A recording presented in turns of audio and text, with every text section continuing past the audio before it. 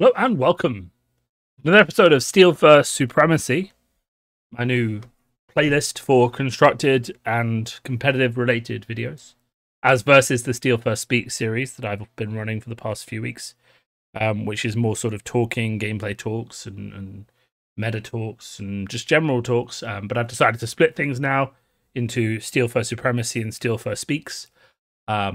To just delineate the two from like casual versus more deck building focused things. So, welcome. I am Steelfur, aka Finbar, London-based flesh and blood player, aiming to be somewhat competitive in this game. I've had some success. Hopefully, I'll have some more when the nationals come around, but we will see if we get that far.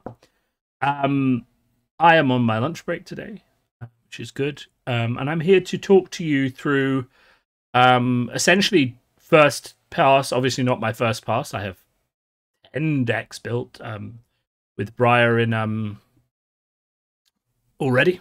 But I want to talk about deck building in Tales of Aria, and I want to talk about Briar as an example of that, because then I can call the deck Briar the Numbers, which I think is a good pun. So we're going to go with Briar as an example of deck building in Aria. Following on from my last video where we talked about the fuse mechanic and what was required to reliably create the fuse mechanic and have it work for you on an ongoing basis. This is kind of a follow-on to that, where we talk about basically how that works in actual deck building, and we'll kind of demonstrate the idea of why you don't have space for older cards if you want to run a deck that consistently fuses. So yeah, some background for just some of the things we're going to talk about in this video. We're going to talk about something called hypergeometric calculations. That is basically understood as the amount of times that you will receive a specific sample within a population based on the number of successes in the population, right? And so I do statistics for work. I'm an analyst, and one of the things that you're trying to figure out is, how frequently something is when you do a survey. How that relates to the actual data. So, if I have 10 people who all wear red hats in a hall full of 60 people, what are the odds of me, if I take 2 of those people at random from the room, finding someone who has a red hat, right? And that, of course, applies to card games, and it always has, in terms of the odds, that I am going to basically draw a specific card that I need it. And we've been using this in Flesh and Blood since the start of the game. We're talking about playing Kano, and you build a deck that has 30 blues in. How many cards are you sampling? You're sampling 4 cards per turn, and the number of successes you want to see per sample. And you can work out the probability of that happening, right?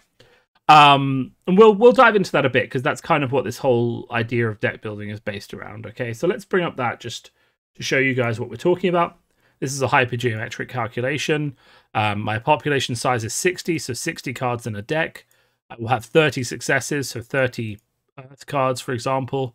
I have a sample size of 4, which is the 4 cards I draw every turn, and the number of successes that I want to see in a sample.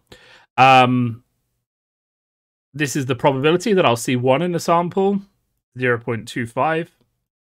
Probability I'll see greater than 1 in a sample, remember this is exactly 1, is 70%, and the probability I'll see greater than or equal to 1 is 90%. So if I put in 30 Earth cards, the odds of me seeing an Earth card in every hand is 95%, right?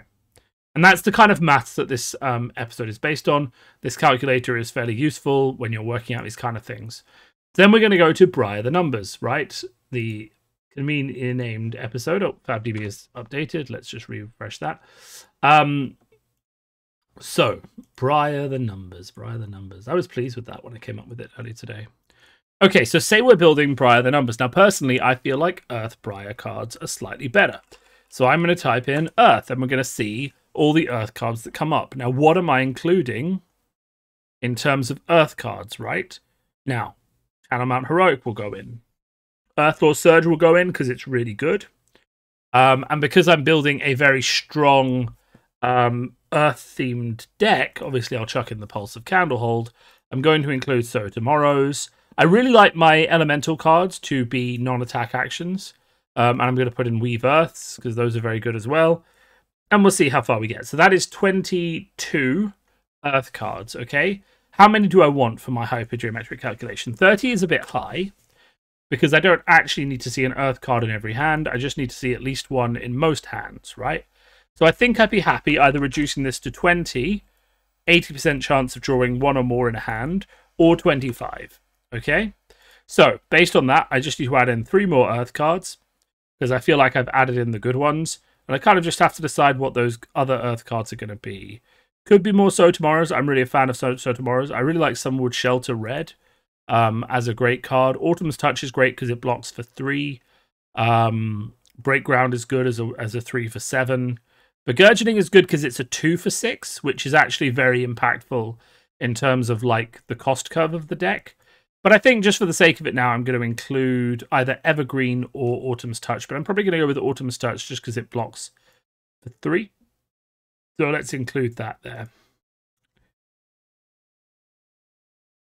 So now I have 25 Earth cards.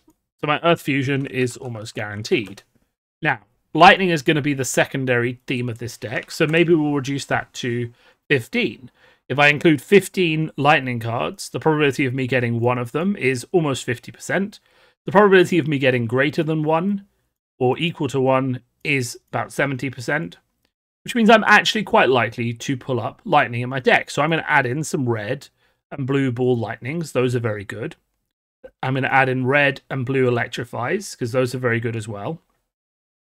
And then I just have to find another 3 Lightning cards that I want in my deck. Heaven's Claws is good because it's a blue that blocks for 3. Lightning Press is good, but it doesn't block, which puts me off it a little bit. Shock Striker doesn't block, blocks for 2, so I don't really want it. Weave Lightning is a solid option as well. So I might put in blue or red Weave Lightning, right, to finish off my my Lightning side of the deck, right? So let's put in blue Weave Lightning.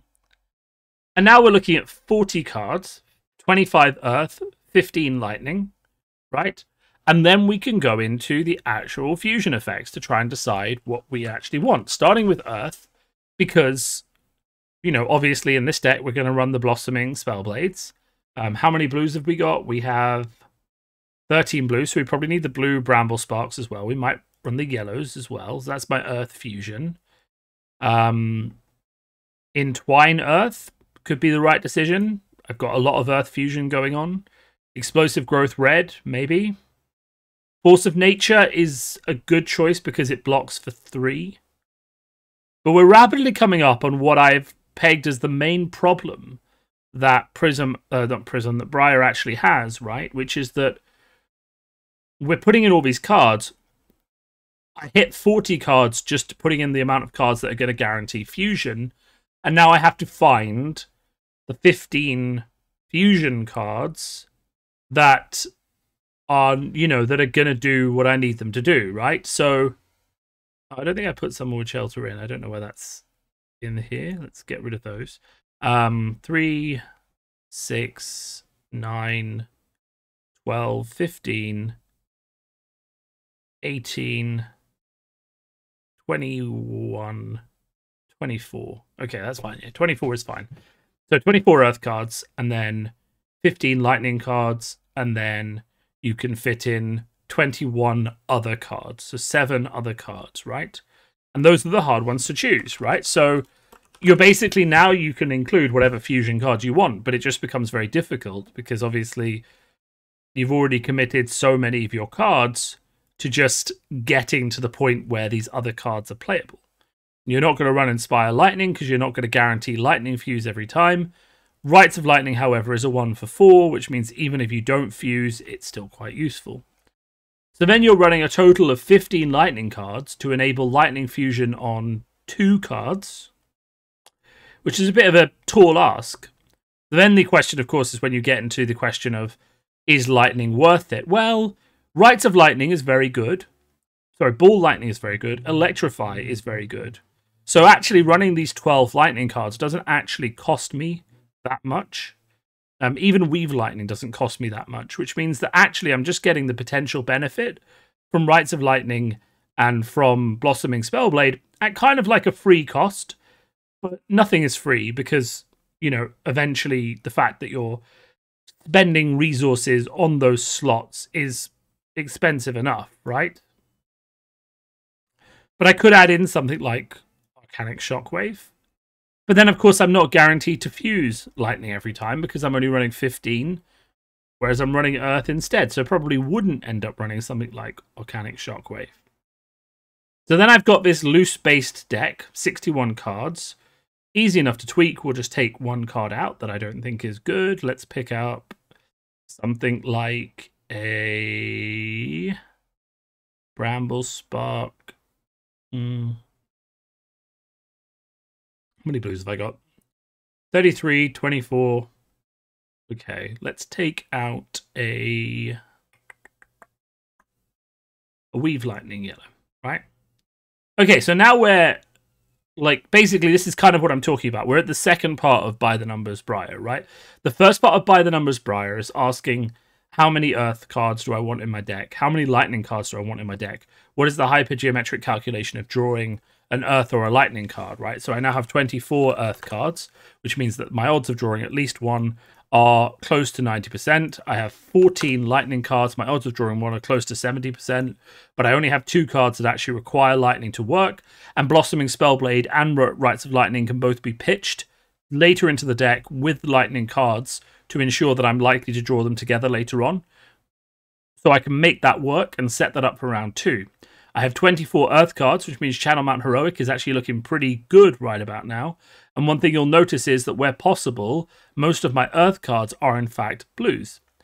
Now we've done that part of By the Numbers, where we've worked out our ratios, really what comes next is looking at the other ratios that Briar needs to succeed, right? We want roughly 50-50 attack to non-attack actions. But actually, I think in Briar, that kind of needs to be 60% to 50%. Have I achieved that goal? No, and I'm miles off, and this is the problem. So I've put in all the good Earth cards, I put in all the good Lightning cards, but I'm still miles away from my goal of actions and non-attack actions. I have 42 non-attack actions in this deck, and I have 18 attacks, which is really, really not enough. If you only have 18 attacks, you will very easily get fatigued out.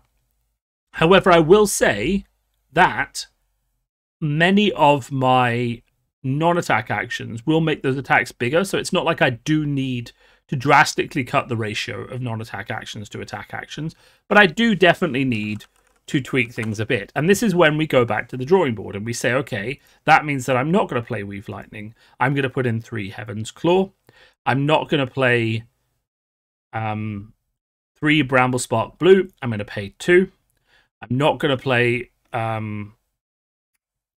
See, it's tempting to cut Force of Nature because it's not an attack. But you might cut Bramble Spark Yellow as a good card to just take out in order to get another attack in. And that can be a Runeblade card if I want to be. You know, that can be a Runeblade fusion attack. So let's...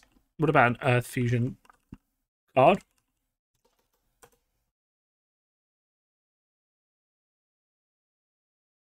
So we could take out Bramble Spark Yellow for something else that gets +2. Like, say, Entwine Earth. Right? And that's still maintaining that fusion of Earth ratios. Because I haven't taken out any Earth cards. I've taken out fusion cards. And this is kind of how you tweak this deck, right? When we talk about building by the numbers, really everything has a certain assigned slot, which means that if you're replacing attack actions with non-attack actions, you have to replace non-attack actions... Sorry, you have to replace non-attack Earth cards with attack Earth cards. And you have to replace non-attack Lightning cards with attack Lightning cards. And that's how you tweak it to get to your perfect environment. Because this deck basically will start off every turn, if it can, by playing an Electrify, playing a So Tomorrow, playing another non-attack action if it can, which is why it's fine to have 36 non-attack actions and 24 attack actions. And then leading into a big big attack action, like a Blossoming Spellblade or an Entwine Earth or an Autumn's Touch, and then into Swing with the Sword, right? And that'll kind of be like your ideal turn, is that big swing with a sword. Now, it's important to say that when we're doing this video, I'm not saying that this is the best Briar or this is the best way to build Briar. There's lots of interesting Briar decks coming out. I have decks that are, we'll say, more experimental than this and cut these ratios. But we're kind of talking and playing around with the idea that I talked about in my design video from last week, or sorry, from earlier this week, about how we view the fuse mechanic as a drawback in deck building, because it creates this need to fill your deck with a lot of cards that we won't consider particularly good. A 1-for-3 that blocks for 3 with no text on it is not a good card in the 5th set of the game, right? Not when you've got Exude Confidences and Command and Conquers, and you've got Meet and Greets that are 1-for-4s, and there's loads of other stuff.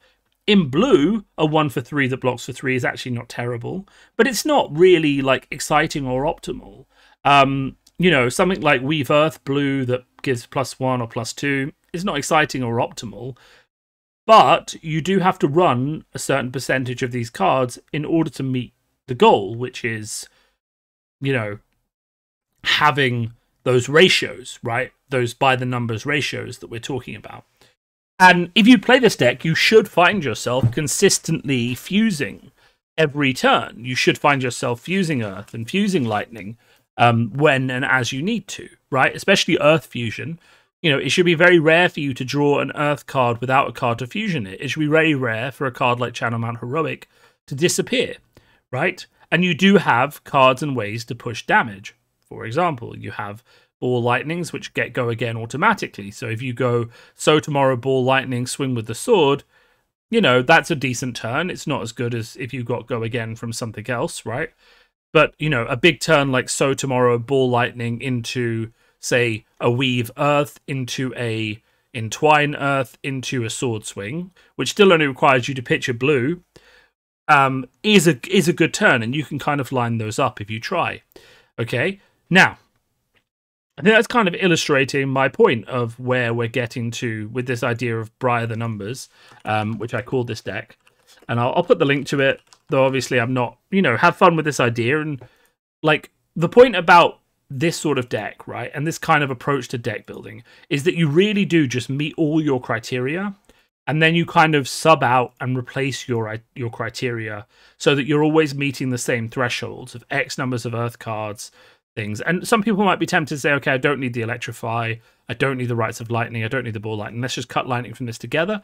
And you can do that, and you can run, you know, no Lightning and put in cards like CNC and stuff like that.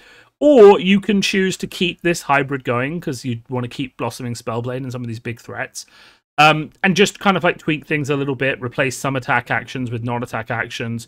You might want to replace some of your, say, Earthlore Surges or your Weave Earths with big Earth attack actions, so you can always throw out a big hit. You know, you might want to put in more Autumn's Touch because it blocks for 3.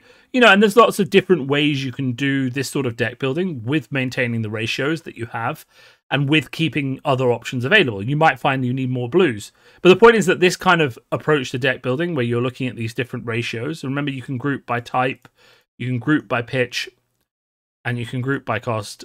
And that really helps you figure out what you need in your deck.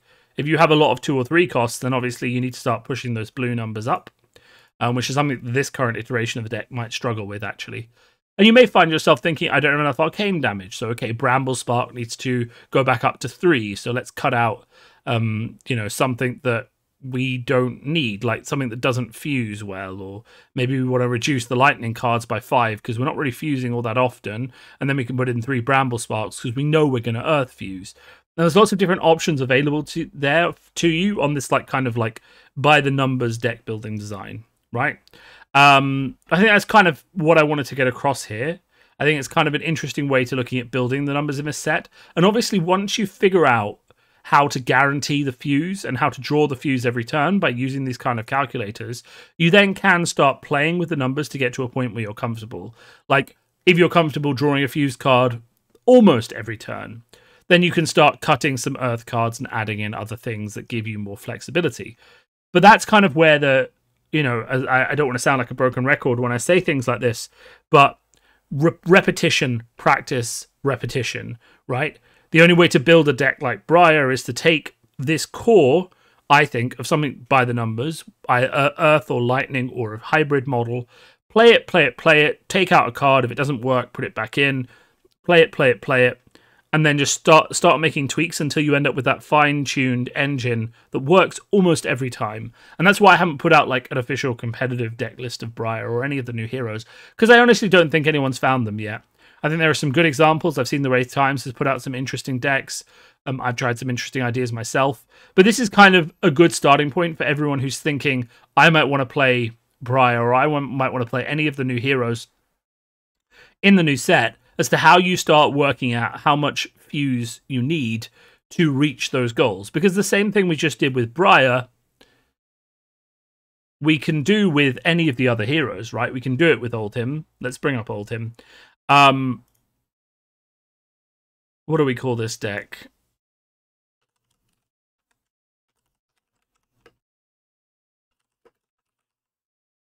We'll call it Counted for Eternity. It's too long. It's a shame. Let's just call it Counting for Eternity. My numbers puns today. Okay, so we do the same thing with Oldhim, right? How many ice cards do we want to start off with? Because I think ice is the primary element for Oldhim. So let's just go to ice, and let's find out how many ice cards we want to start off with, right? Do we want Blizzard in the main deck? Maybe. We definitely want Channel Lake Frigid. Just such a good card. And because of Channel Lake Frigid, we probably want 25 ice cards to go with Channel Lake Frigid. So we could take Blizzard. That's a nice instant. Can take Chill to the Bone, sure. I'm less fond of Chill to the Bone. Entwine Ice, no. Exposed to the Elements, no. Frostfang, maybe. It's a decent threat, but I think that's probably a threat in red. I think the Ice Quakes are where you really get your momentum in ice in thing, and I think Polar Blast as well, especially in blue or yellow, is where you get your ice in Oldhim. I do wonder about Weave Ice, maybe. Let's have a quick think about Weave Ice. Winter's Bite, maybe. As you can tell, I've built a few less Oldhim decks than I've built Briar decks, so essentially we're looking for 35 cards, right? We could put in something like Winter's Grasp because it blocks for 3. So that might be good to have Winter's Grasp blue just because it blocks for 3. We could put in Frostfang red, for example, as it's quite a strong attack. But I think most of the time we're going to be attacking with either the hammer or with a guardian attack. So we don't really want to have that additional element there, right? So let's go in. We're going to search by pitch. That's what we want.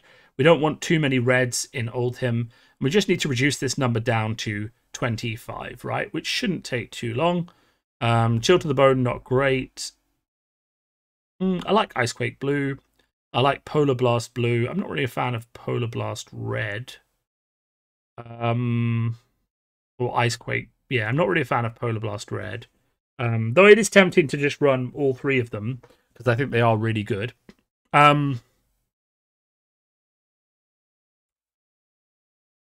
Most of my attacks going to have Dominate anyway. Who really knows? Let's take out the Weave Ice. Winter's Bite is such a good card because they either pitch or they discard, and it's like such a great control card. Though I do like making Frostbite tokens more than I like making people discard cards. I think we cut Winter's Bite red, sure. Maybe we cut...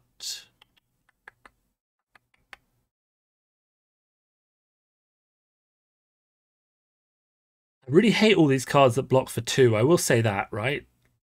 I'm going to cut Weave Ice. And we're going to cut...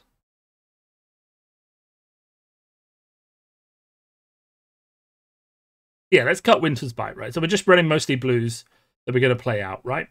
So that is 25 cards. So then we're good. Then we go into Earth and we do 15 cards from Earth.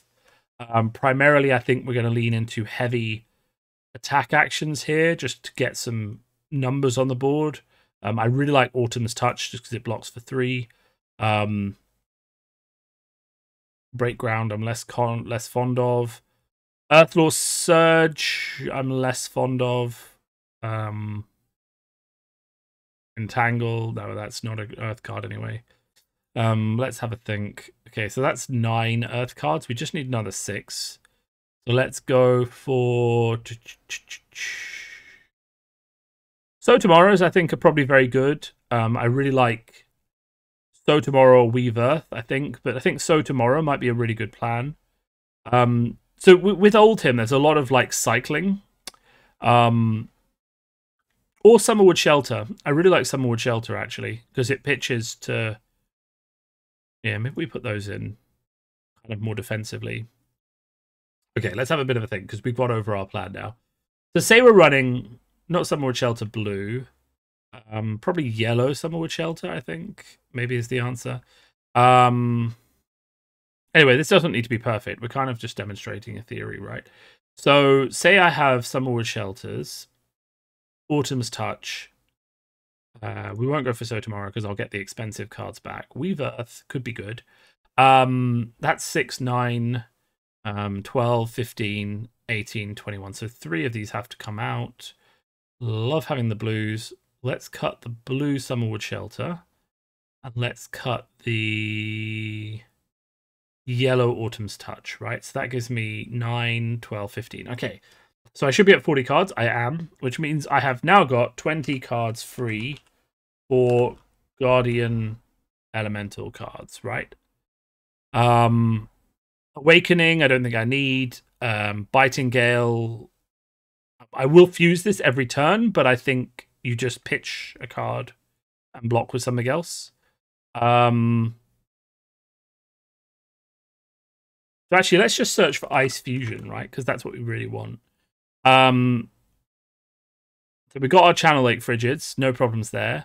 Probably want Emerging Avalanches. I really like this card. It gives them Frostbite tokens. Endless Winter we can run because we're going to fuse it every time. Flash Freeze is an interesting idea in this deck, but I don't think we run that. I think we run Glacial Footsteps, potentially in all the colors because it's a really good, powerful attack, especially if you buff it. We're probably going to include Oak and Old. And Snow Under Reds I really like. Maybe Snow Under Blues. But you see how rapidly my deck is filling up, right, with cards, because I'm already at 70. And then are there any Earth Fusion cards I would like to run in? No, Awakening I don't need. Entwine Earth is tempting, just because it's a big, beefy attack, which I can maybe give Dominate. Mulch I'm not going to fuse. You see, Entwine Earth is a 2 for 6 anyway, so, you know, and Turn Timber Red I think is probably the best shout. So, because it blocks as a 2 for 6 anyway. So you could run red and blue Turn Timber, and you'd be fine. Okay, so I need to trim some cards down. I need to get us back down to 60, so we'll do that. How do we do that? That's the question. So I've got plenty of red now. How many attack actions do I have? Quite a few. So we want less non-attack actions. So let's start cutting some stuff. Cut some yellows. Cut Glacial Footsteps yellow, because I'm just never going to want to pay for it.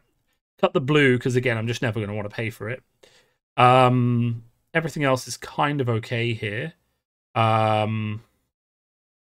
Just need to cut 7 more cards.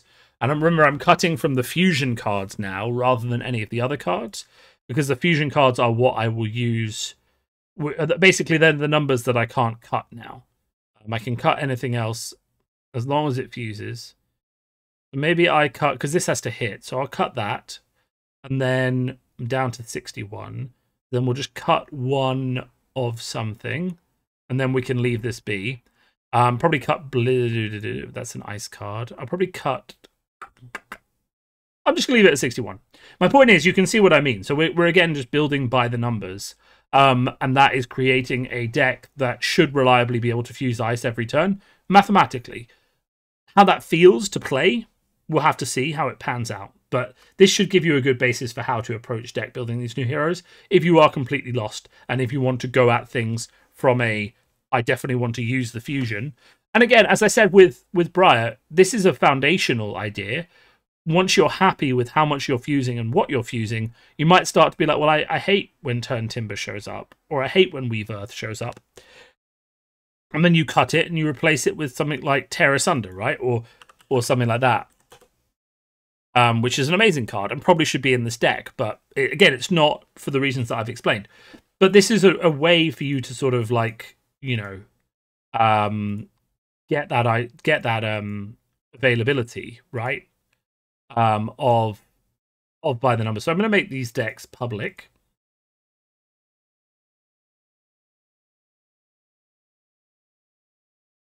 If you saw that deck list there quickly, you will have seen there's lots of decks in there.